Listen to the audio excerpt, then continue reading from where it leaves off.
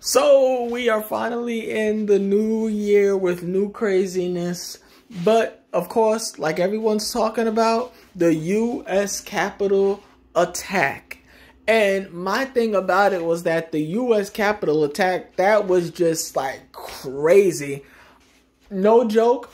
I was home bored. I said, I'm not doing nothing. Nothing's on the TV. I said, let me change to the news.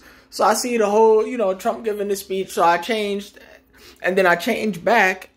Next thing you know, I see people rioting. People running through Congress. One guy hanging from something. One guy stole something. People fighting. And I was, what the heck? I mean, my thing is, what possessed people to sit here and go into the Capitol?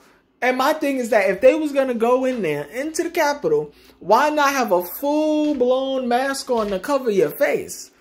And then, to me, something weird, I have a weird feeling about this whole Capitol thing. Because I seen a video just yesterday that some guy claimed that he was at the Capitol and he was being interviewed. And he said he was at the Capitol during all the mayhem and the chaos and everything. But my thing is, why in the world is he sitting here being interviewed and the police are looking for people? I mean, what? Like, how does he have time to do an interview and he was just at the Capitol, being stupid?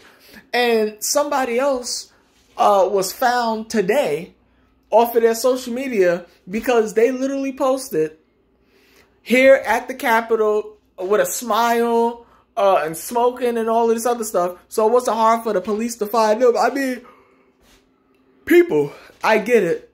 Some people are upset about Trump losing. And then some people saying this is Trump's fault and all this stuff. But at the end of the day, who has time? Who has time to really go in the Capitol and do all of this stuff? I mean, at what point in time did they say, you know what? We're just gonna storm in. Why not? Because my thing is that if they was gonna storm in, these people didn't have anything with them. They didn't have no bats. They didn't have no tennis rackets. They didn't have nothing with them to, defend themselves and nothing. They just went in.